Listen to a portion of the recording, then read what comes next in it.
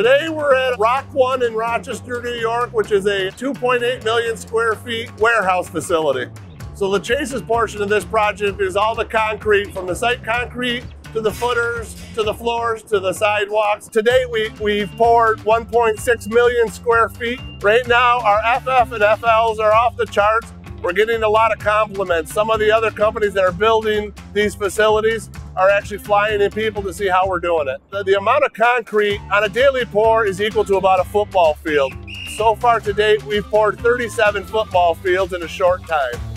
To take into account, our largest pour was 1,005 yards, which is over 100 concrete trucks to bring into a site, unloading a truck in about 4 to 5 minutes and getting them on the road back to the plant to get another one.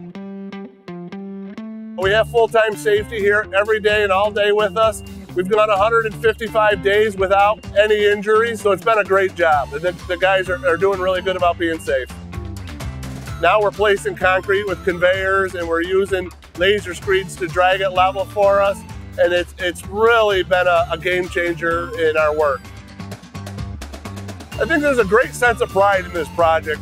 It's the biggest concrete project that's ever been in Rochester, and to be a part of it, there's a lot of pride here. When it comes to concrete, I don't think anybody in New York should do it but LeChase.